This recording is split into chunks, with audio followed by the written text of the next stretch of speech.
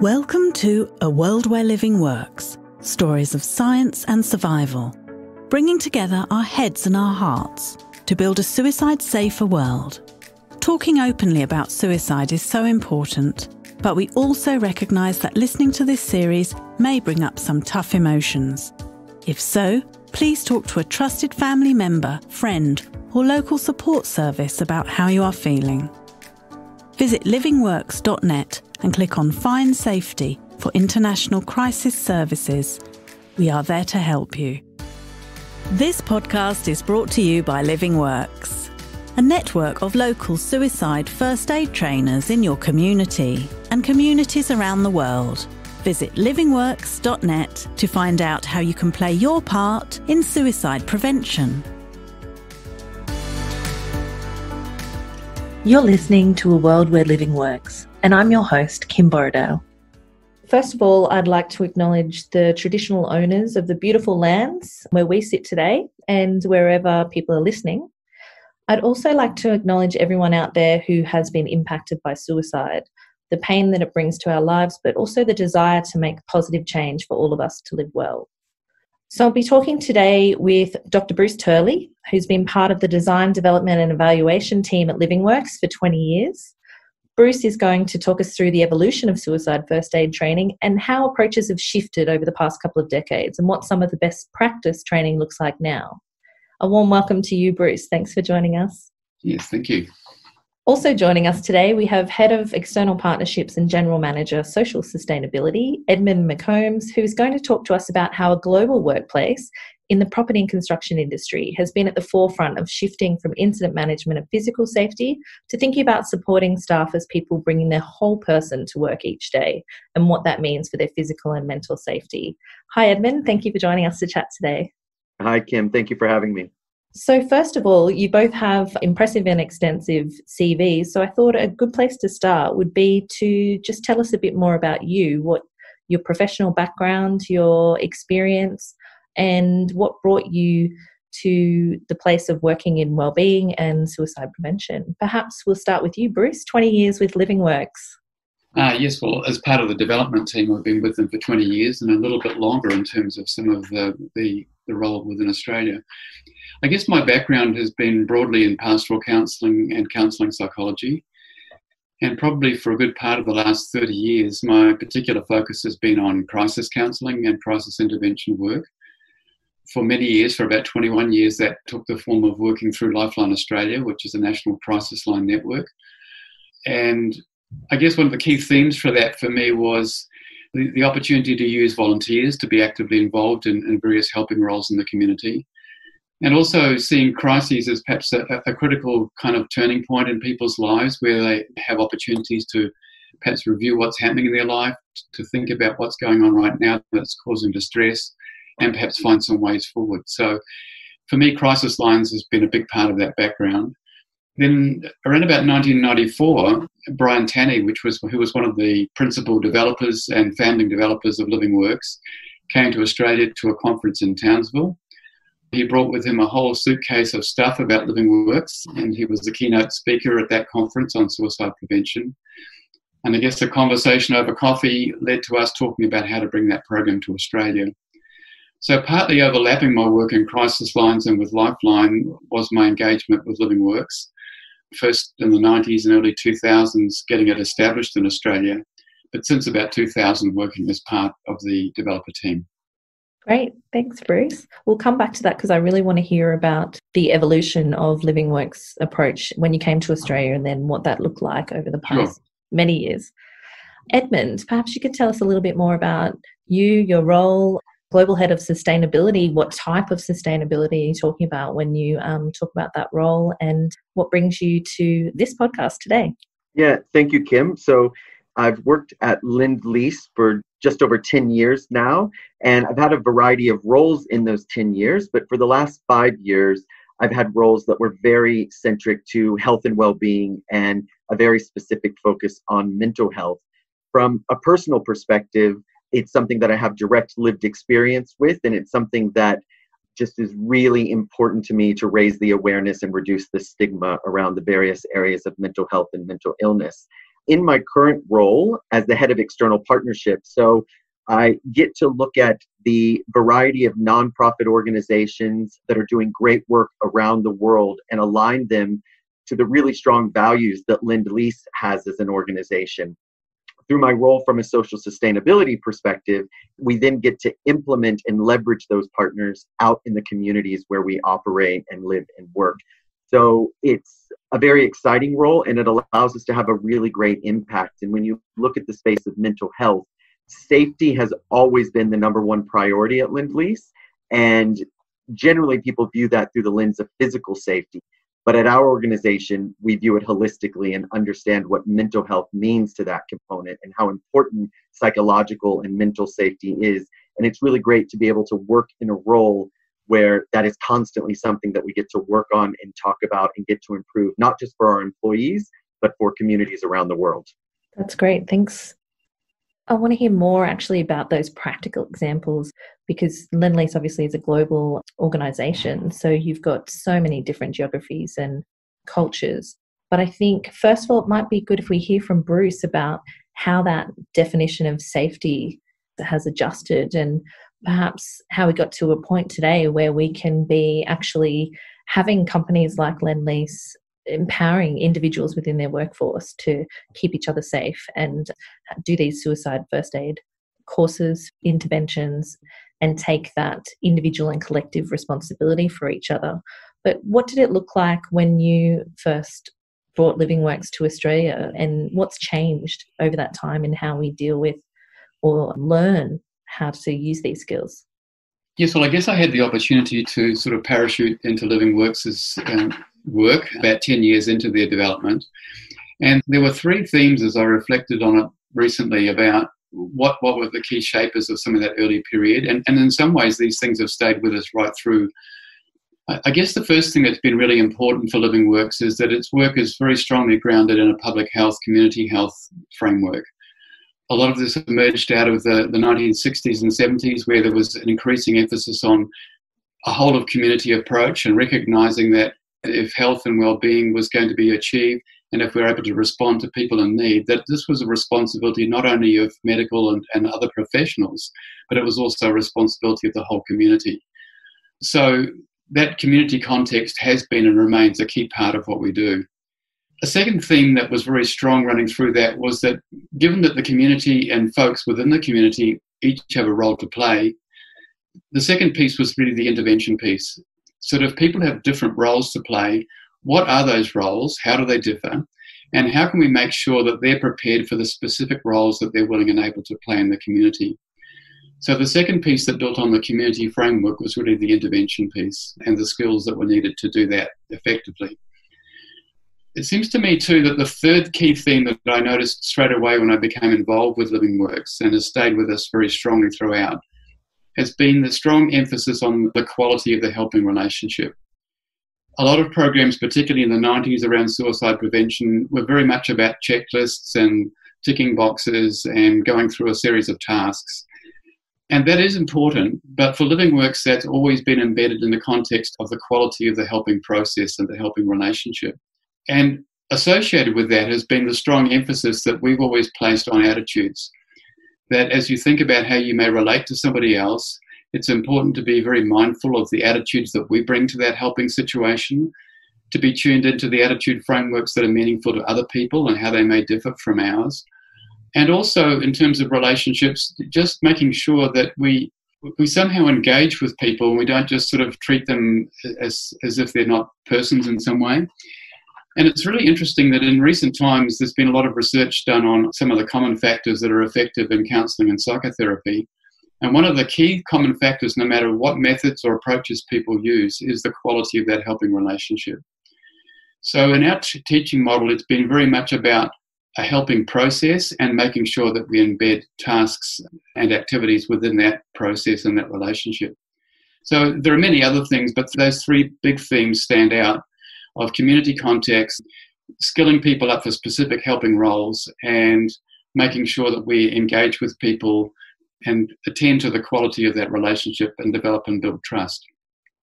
And in talking about it as a helping relationship, it's a lot less intimidating to an individual to think, how can I participate in this and how can I help and support people around me as a community member?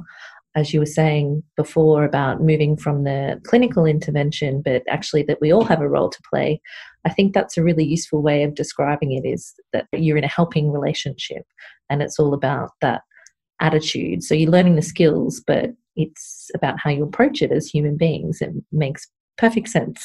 Yeah, well, I think that it has been important, and it helps people to build on what they know. They know how to relate. Most people have got some basic skills in relating.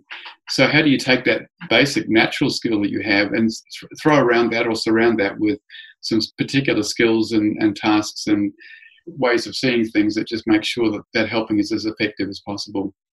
We've always strongly emphasised the importance of that relationship has to be a sitting alongside collaborative process, where we try to encourage people to bring as much as possible they can to that encounter and don't feel disempowered by the helping process, but feel that they're collaboratively working with us and us with them in trying to find a way forward.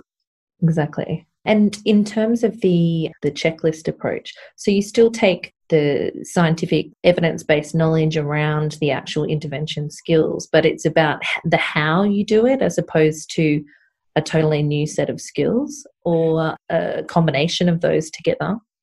Yes, I think it's about, we certainly want to draw very much on what we know about suicide, what we know about the lived experience of suicide, and make sure that that somehow infuses itself into the helping process. And I guess one of the other key themes in that for LivingWorks from the very beginning was that there was a lot of knowledge out there about suicide based on the lived experience of people, based on research, based on clinical wisdom.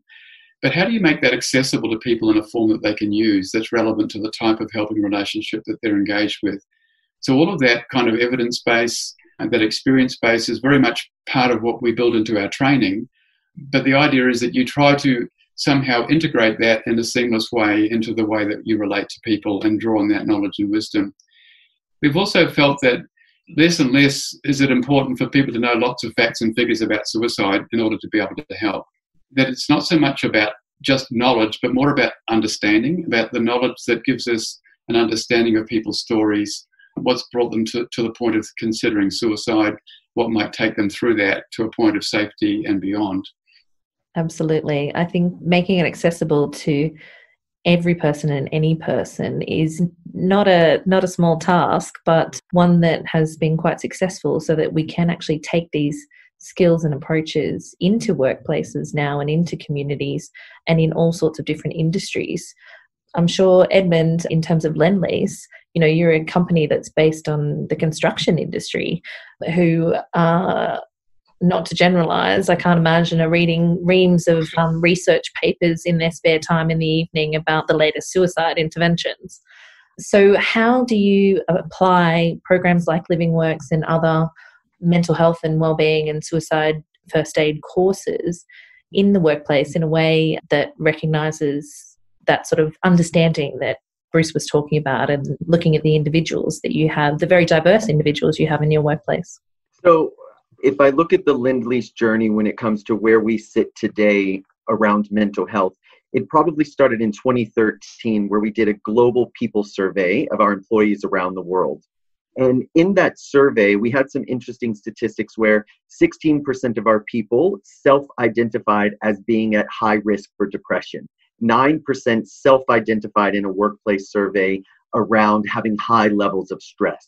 So the moment that came up as a part of the people survey, we immediately acted on it and put together a health and well-being framework. So that the survey was in 2013, our health and well-being strategy and framework came out in 2014. And in that strategy, we wanted a holistic view of health and well-being. So we did healthy minds, bodies, places, and cultures. And then when you look into healthy minds, we diversified it even more so. And we identified the spectrum that people might be on when it comes to a mental health crisis. So fully acknowledging that mental health is that spectrum. And just because you're well one day doesn't mean that you'll be unwell the next, and vice versa. And with that, we put together sort of 4 quadrants. One was around awareness and education. One was early intervention. One was active intervention. And the final one was recovery and maintenance. because that spectrum is so diverse and because our workforce is so diverse, we then started working with different partner organizations to fit into each of those buckets so that we could make sure that if an employee had a need, we could capture them within that spectrum of mental health. And then we started, through those partners, working to deliver these programs globally and trying to get global consistency, but regional nuance. Because we knew, so LendLease is an Australian-based organization, but we run around the world. So we knew whatever we were doing in Australia might be really great, and there were aspects of it that we could roll out globally. But we knew to get the right cultural context and cultural fit, we needed to work with providers on the ground to make sure that we understood those nuances, and in particular, the stigma that comes along with mental health, so that we weren't shining an unnecessary light or making people feel uncomfortable with the topic of mental health, but embracing it in a way that was authentic and resonated on the ground with the local communities. How many different countries does LendLease operate in at the moment? So there are 9 different countries. So we have 4 regions. Australia in and of itself is a region. We have Asia, where we have Japan, China, Singapore, and Malaysia. Europe, the UK, and Italy, and then the Americas, which is the US. Wow, a lot of different audiences there. That's right. What about, Edmund, in terms of the approach that you had to take to build that health and wellbeing plan and framework? What do you think the company had already learnt in terms of managing risk? Because obviously as a property and construction company, similar to what Bruce was saying about the checklist approach before, by its own nature, the industry that you're working in already had robust risk management frameworks and principles in place for physical safety. So what lessons, if anything, could you take from that into the health and wellbeing framework? Yeah, so as I said earlier, LendLease's, sole focus and our number one priority is safety, and it always has been safety. And that traditionally always was in the physical realm. When we started this journey and started looking at some of the stats around mental health and the effects, particularly that it has in the construction industry, we started to look at our global minimum requirements. So our global minimum requirements are requirements that we have around the world on any project that we work on to ensure a safe environment. From that, there's a plethora of topics that go into there. And we just simply started looking with the guise of mental health on top of it. How could we pull something out of there, or how could we create something to embed within our global minimum requirements that ensured that mental health received the same status as physical?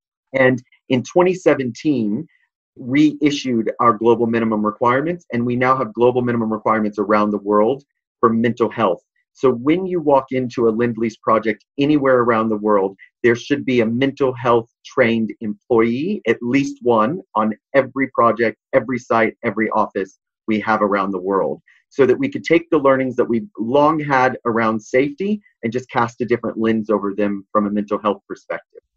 Oh, fantastic. So in the suicide prevention sector, and actually across safety standards for some years, there's been this debate around risk factors versus protective factors, and assessing risk or focusing on protective factors when it comes to vulnerability to suicide. What are your thoughts, Bruce, on that sort of debate and what we should be focusing on in terms of helping people to stay safe? Well, I think historically, risk has been used in 2 different ways talking about suicide. So let's just start with that first. I think one way it's talked about is we talk about risk factors and who's at high risk. And that conversation is really about whole populations of people. So we sometimes hear people say, oh, well, this particular group of people, this age group, or people with these particular kinds of concerns, they're more at risk, others may be less at risk.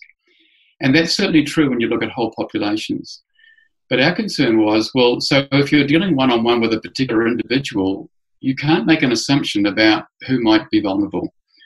And to say, oh, look, I'm not really worried about them because they're not one of those high-risk group people, can lead you to miss a lot of folks who basically need support and are calling out for help. So we tried to move beyond that thing of risk factors being about whole populations, but when we're dealing with one-on-one interventions, we want to make no assumptions about who might be at risk. So that's the first thing. I think the second way in which risk is being used is in terms of risk assessments.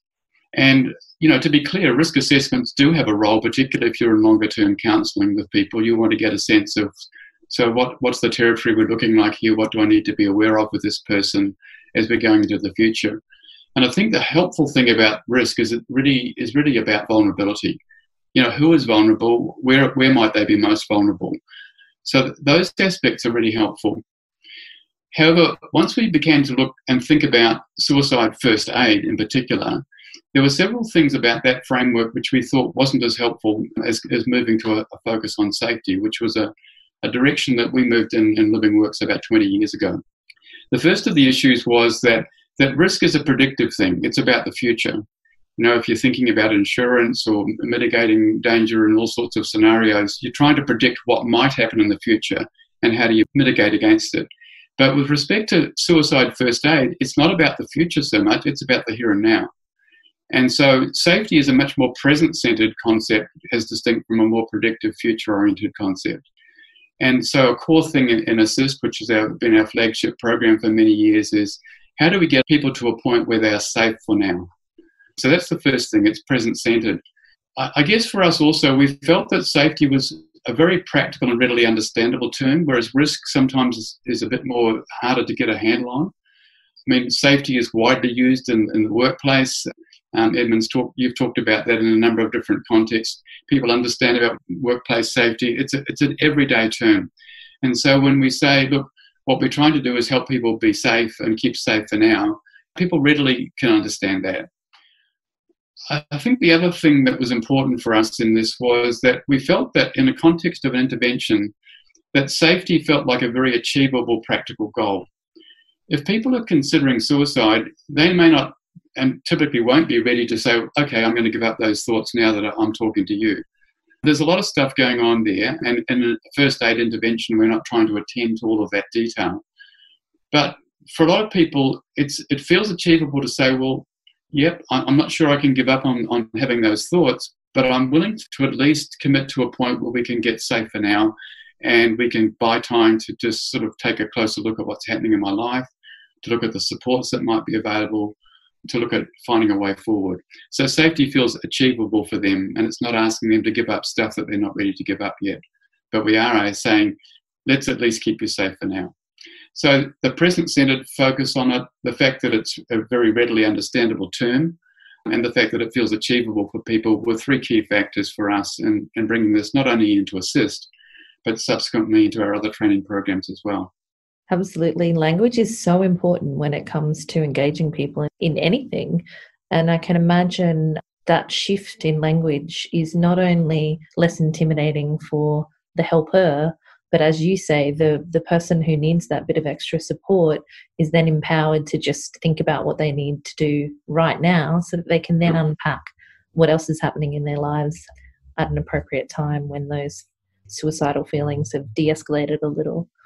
Edmund, we're talking about how LivingWorks has changed their approach in terms of the language that they use and what effect that has on both of those relationships. Have you seen that in LendLease, looking at your different cultures and work groups? How have you had to adapt your programs or the language that you use, the concepts that you use within LendLease? Yeah, so again, as I said earlier, we do have a very diverse workforce that works across multiple countries, and there are different stigmas that exist out there. So I think what we've done, regardless of where we operate, it's important that you set up a safe environment for people. So we've always been not afraid to tackle the language that's associated with mental health and suicide prevention, but making sure that when we deliver our training programs, that we have people that have high levels of emotional intelligence in there to deliver it in a way so that we can very clearly recognize quite quickly if there's distress or uncomfort in the language. We always want to make sure that we use terms that are safe and we keep people that way. When it comes to some particular changes that we've had to make, the one that stands out the most is, for example, we deliver mental health first aid around the world to our employee base. So currently, as of today, we have 1,200 active mental health first aiders in our business around the world. But for our Asian business, we had to change the name of mental health first aid to being called Friends in Need in Asia. And the reason that we did that is because there is a significant level of stigma that's attached even to the words mental health. And when we started the program, we noticed that if we called it mental health first aid, people weren't showing up. Exact same program, exact same content, called Friends in Need, and the classrooms were full.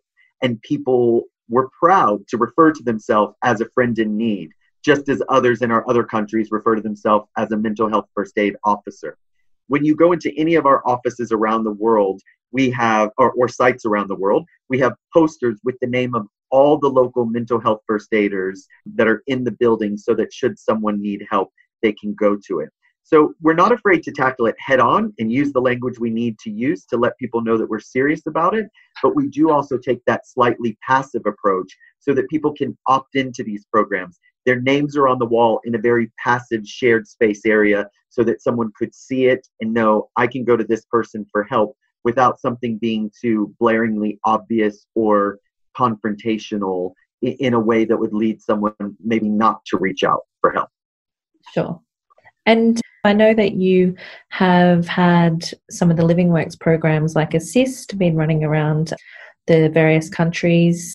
Can you tell us a bit more about that? Yeah, that's right. So the Assist program for us runs in Australia through Mates in Construction, and we have a really long history of working with Mates in Construction from an Australian perspective. We signed an official partnership with them in 2015. With LivingWorks in 2018, we started doing some work with them in the US, and it's really had really great effects in that region. We initially were starting it with our employee base and getting our employees on board, but it very quickly spread out to our subcontractor community. And we currently, so far in 2020, with all the chaos that this year has brought, we were able to get the program run across 4 of our sites in the US, leaning into the subcontractor community as well. We've also been able to take aspects of the training and work with LivingWorks and get it available online. So because we can't physically get people in classrooms right now, we can still keep them up to date on the training. And it's actually opened the door to potentially allow more people to sit down and take the training in a way that sometimes classroom settings might be confrontational for people. They might not want to sit through it. This allows that safe space and a little bit of the anonymity of the online component. Oh, that's fantastic to hear. And everyone works in different ways. Bruce, I know that you've been doing some work on the shift to online training as well. Yes, we have. And I guess in the current environment, that's proved to be particularly valuable for people to access that.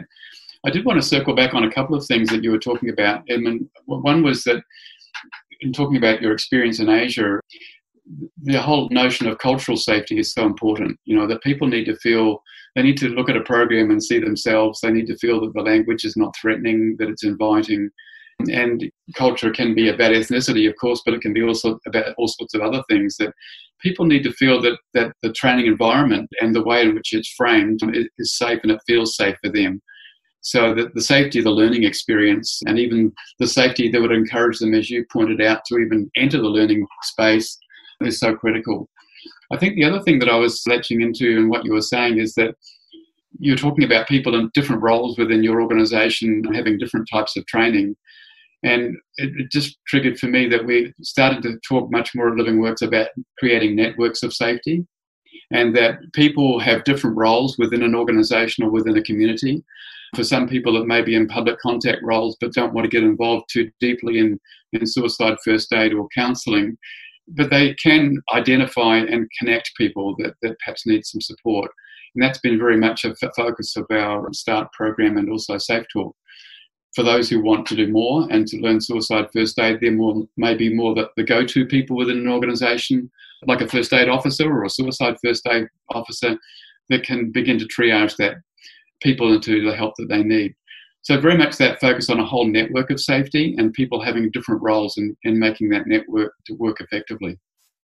And you could see that actually in Edmund's example, that you focused on employees first and it just naturally grows into the subcontractors. And we heard that with programs with veterans and their families wanting to do more of the courses as well. So that is, as you say, that network of safety where people might have varying degrees of skills and their own comfort in how much they want to be involved in that sort of intervention or that depth of that helping relationship, but to know that there's different levels and different depths of experience around them seems appropriate for every setting in communities and workplaces.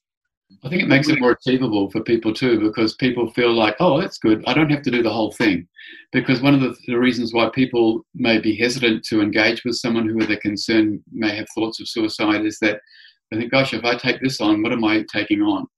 And if they know, however, that they've got a clear defined role, that my role might be a connector, and that's my role, and I don't have to do more than that, but I can be that. That suddenly makes it achievable, and that there are others can pick up on where that leaves off. So that sense of a team approach, of a networked approach, just somehow makes people feel more comfortable with taking on those roles. That's what I was going to echo your sentiment as well. When it comes to any of the mental health programs that we offer, it is always that someone can opt in. So when we do some of the more in-depth ones, like Assist, it's not that someone's been tapped on the shoulder and told that they need to do it. It's that we've told them, this program, you will learn a lot when it comes to various mental health issues, suicide included, and you are more than welcome to be a part of this program, but there is a slight responsibility attached to it that you are the conduit to helping someone get to safety should the need arise. And I think when you have that cohort of people who come into it because there's already that passion to help and to learn more, it's really great. Alternatively as well, beyond those really high-level programs, we do have short course programs that run the gamut of mental health supports and even high level, the holistic sort of health and well-being around diet, stress, general well-being, physical activity. And that attracts a whole different cohort of employees. And it's really beautiful to see that come to light because there are, just by default, it's raising the overall consciousness of our organization and then bleeding out to our subcontractor community and then as well our community at large. And you can see it from doing a range of these courses. It fundamentally changes the way that you behave and your attitude, the way you interact with people just on a day-to-day basis with families, friends, colleagues. So when we're talking earlier in your introduction about being passionate about destigmatizing mental illness and thoughts of suicide and all of that sort of thing, I think even if you thankfully may never have to do a suicide intervention in your life, but it fundamentally will shift individually and collectively those attitudes and behaviors, which is just so powerful. It's really interesting, just as a little side to that. One of the things you learn, for example, is that the terminology commit suicide is no longer appropriate. Complete suicide or died by suicide. And it's funny, you can always tell if you're having a conversation around mental health at work and someone uses one of the latter two terms, you can tell that they picked it up from the program. And it's really good because it starts to change that mentality around suicide, that it's not the crime and it's not something that someone committed. And it's really good. It's had a very positive effect just in the words that we use. And Bruce, how have you seen that shift over the years? Was there any difference when you took your programs? I know that face-to-face is still an absolute priority, but with the current times that we're living in, obviously online is even more important. Actually, negative global situations aside, digital options are always beneficial for wider access and options, as you say. But did you have to make many changes in terms of the language or the skills or the process when you made that shift to online program? I think with the online program, we had to be mindful of the fact that you weren't in a room where you could monitor and respond to how people are tracking with the learning experience. I mean, that's a big advantage you have in a face-to-face learning context that you don't have online. So we had to constantly ask ourselves, if someone is online doing this by themselves, does this feel safe for them? And we also had to build and chose to build some technical features in there, like there's a safety button where you can push and get information immediately about helping resources in your community or those that you choose to add and write in for yourself. So that there's some of those safety checks that, because there's no one in the room to monitor that, it's a way of self-monitoring. So we had to be mindful of those types of things that are a little bit different in the online environment. I think also in the online environment, because you're not getting diversity of inputs from a wide range of people in the room, you need to perhaps simplify without making it simplistic, but try to keep the messages succinct and keep the engagement dynamic so that people feel engaged with the process, because otherwise it could be a pretty kind of boring, non-stimulating kind of a learning experience if you don't think about some of those things. So yes, and I guess we're still learning about some of those things, and And I'm very interested to get feedback from people who are using them to say, this was helpful, this was less helpful, and have you thought about doing this? Yeah, it'd be interesting to get people together in a similar workplace, for example, who've done START or another online program to share that sort of experience, because some of the real value, as you say, Bruce, of the face-to-face workshops is actually the diversity of experience that walks into the room. So as well as the skills you're learning in the course, you're also learning from other perspectives. So it'd be interesting to see how that evolves over time.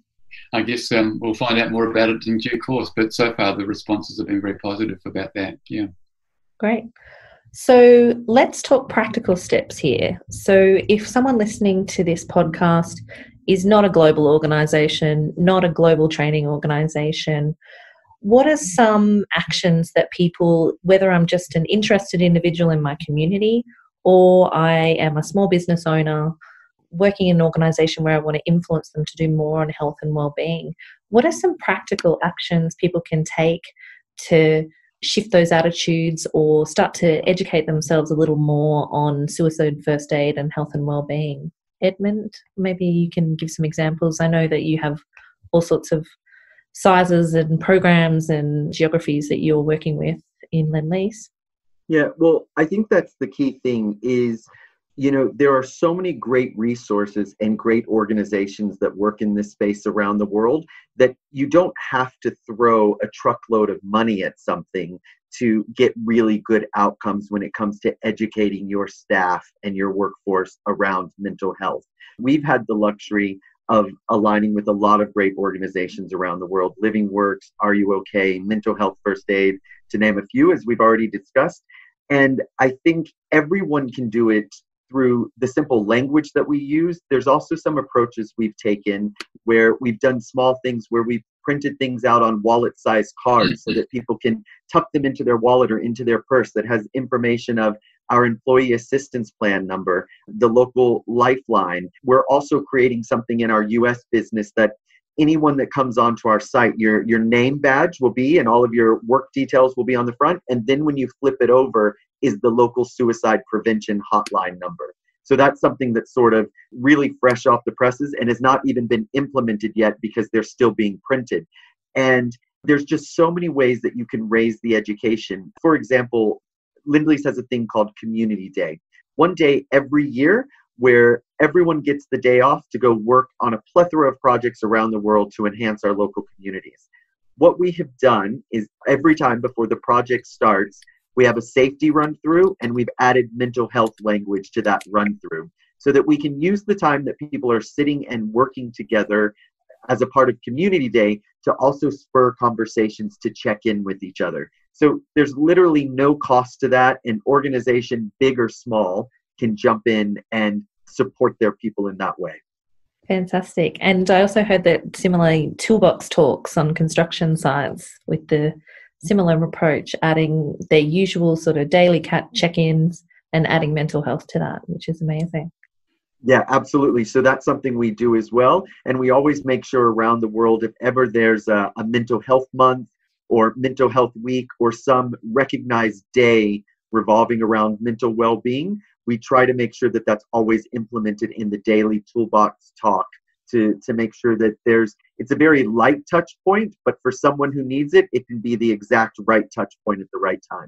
The right moment. And none of those things are high in cost in terms of researching what the local services are, putting it on the name tags, including it in your local talks and team updates. So there's really is something that any business or organization could do. Yeah, again, because there's a plethora of organizations doing great work in this space.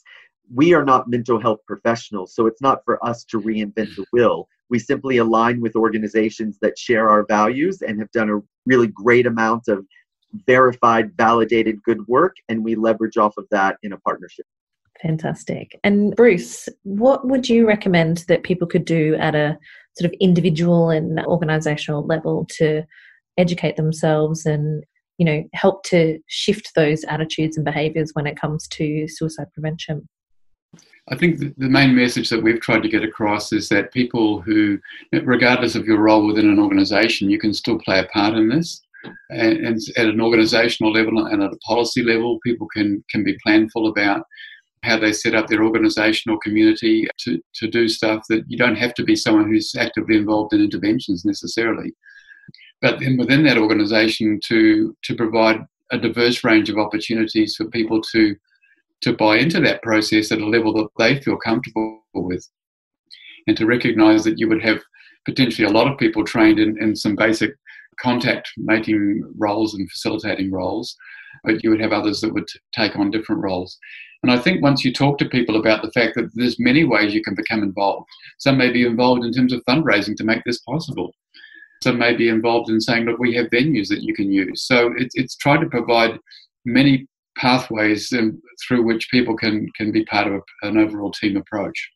Fantastic. And actually, one question for both of you is, thinking through your career and your work in this area, is there one project or one moment that stands out that you're either most proud of or you felt made the biggest impact, one that you remember, as you go into future projects? So this one is a bit of a heavy one, but I think it sort of signifies the importance of the work that we do and why this space is absolutely imperative for communities and organizations to be a part of. So I had the pleasure for a couple of years at LendLease of being a first aid trainer. So I got to travel around Australia and deliver the program. And on the second program that I ever delivered, I was in WA, and it was a standard program, ran over the 2 days, and sort of stepped away from it and went back to normal life. About 3 months after the program ended, one of our employees who was in the course called me to tell me that what she had learned, which as we know, when it comes to suicide prevention, you're meant to ask the question directly to someone that you think might be at risk of suicide. And she told me that her son's 18-year-old friend had been acting a little bit strange, and she was nervous and worried about him. So she asked him, "Are you considering suicide?" And he broke down crying, and he told her yes. The next question that she asked, which she was supposed to ask, is, "Do you have a plan in place?" And he told her that he had planned to kill himself on the coming weekend. So she immediately told him that she now needed to raise the flag on this. She needed to call his parents, and she needed to have that conversation. She obviously did that, got him to the right supports, and by all accounts, this young man is now alive and thriving. I say that because that's just a story that I heard of. That's just one example where someone followed up, and it was an employee that I don't have a relationship with beyond I was training and she was in the course, and she called to share that with me. And whenever I think about this, any of the programs that we do, specific around mental health or suicide prevention, is we will never know the true impact that it has because we won't always get those calls to give us a progress update or a status update. But the work that we're doing is imperative. It's absolutely imperative, and it's the right thing to do, and we are changing and saving lives around the world. So I know that's a bit of a big comment based on what you just asked, but for me, whenever I think about why we continuously need to push this agenda forward, I always go back to that phone call that I never expected to have and the positive benefits that came out of the delivery of one of our programs. Wow, that just gave me goosebumps. You're so right. I've heard the odd story like that, but you just don't, that is happening around the world. And that's why it's so important, and why I'm so passionate about it, and you both are so passionate about everyone getting that training and education, because you see it and you hear it, and it makes such a difference to people's lives. And that one story I'll carry with me now into my next interaction. So thank you. Thank you for sharing that, Edmund.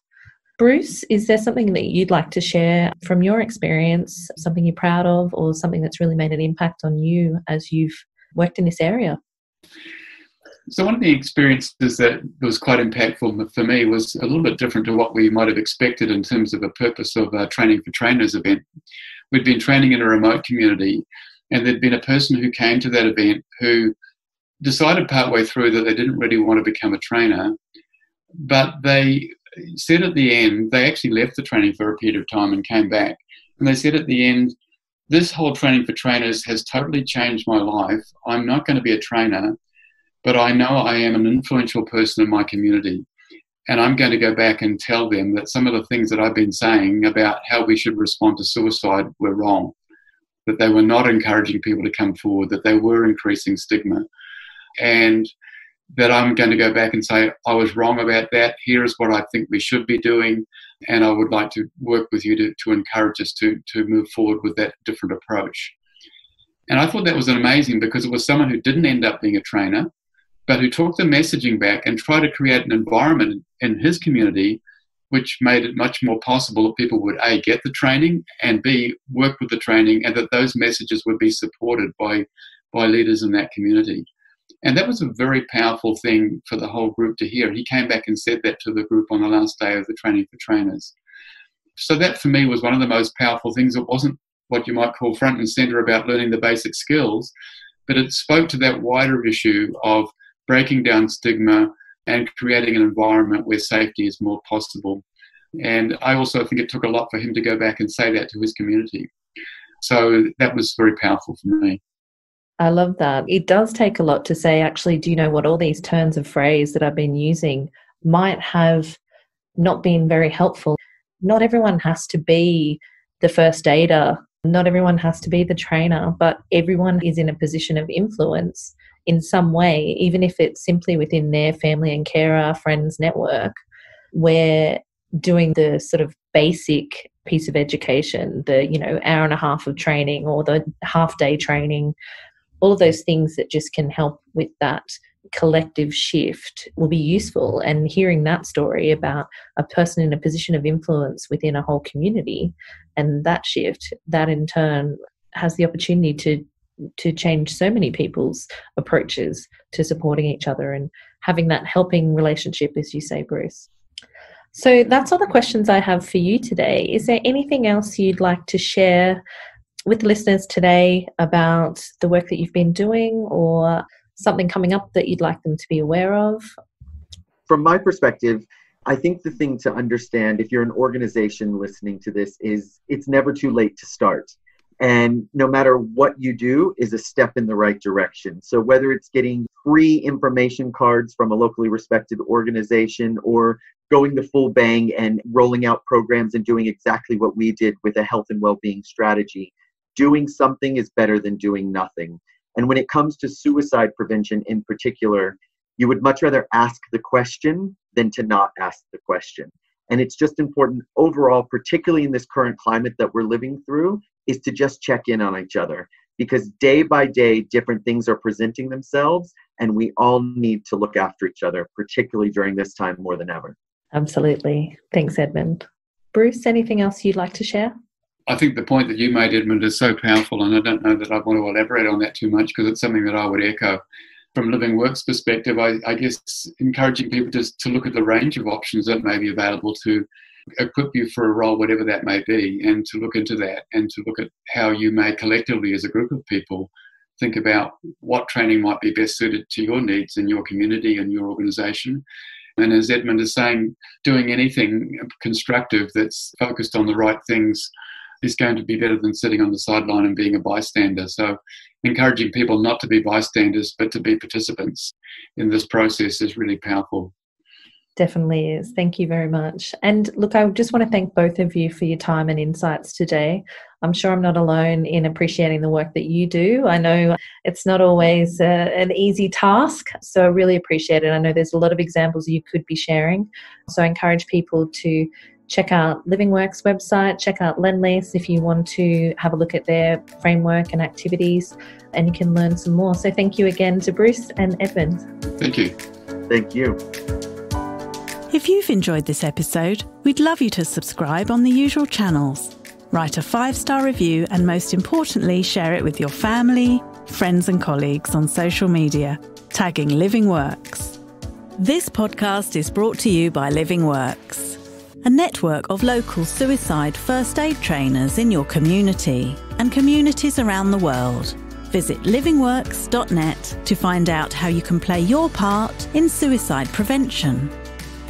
A reminder that if this episode has brought up tough emotions for you, talk to a trusted family member, friend or local support service about how you're feeling. Visit livingworks.net and click on Find Safety for international crisis services. We are there to help you.